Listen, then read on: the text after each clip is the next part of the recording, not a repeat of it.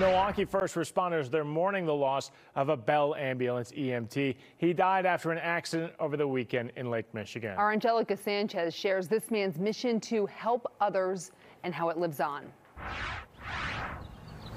That's right, guys. The wife of 61-year-old John Swanson talks about the difficult decision to fulfill her husband's wishes so that others could have a second chance. Sailing is something 61-year-old John Swanson loved, a passion he shared with his wife, Lori. She tells us over the phone from her home near Green Bay that they were on their boat Friday when the unthinkable happened. I was on the boat and I heard him get on but then fall. Police say a dive team responded to reports of a possible drowning at South Shore Marina. Lori says John was revived several times at St. Luke's Hospital. They left it up to me to say the word stop.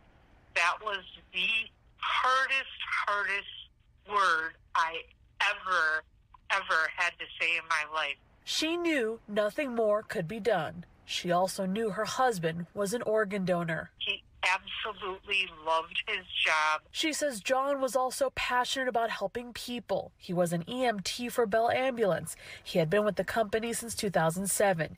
She knew, even in his passing, John would want to help someone. His eyes were useful to two people. Lori says tissue, skin, and ligament donations were also made, helping at least 40 people. Bell Ambulance colleagues held a gathering in John's memory Sunday night at the South Shore Yacht Club. Canine comfort dogs were there. They're hurting too.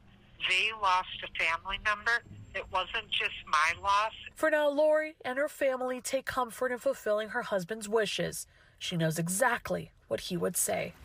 You made a good decision. You're doing the best. You're helping other people. I did not die in vain. The medical examiner says they are investigating John's death as accidental. On Facebook, Bell Ambulance says this is a heavy loss for their team. They have made grief and support services available to all of their members. Reporting live at South Shore, Angelica Sanchez, FOX6 News. Angelica, thank you.